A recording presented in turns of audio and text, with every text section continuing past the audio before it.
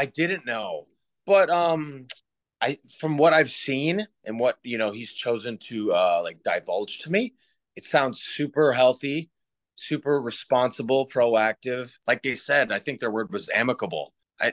There's no scandals or anything like that. I love Brittany and Jack so much, and I have such a close friendship with both of them. They're like family. I know that term gets thrown around a lot, but like I've really spent a lot of time with them, and I love them. They're both going to be fine, regardless of what they decide to do in regards to their marriage, their relationship.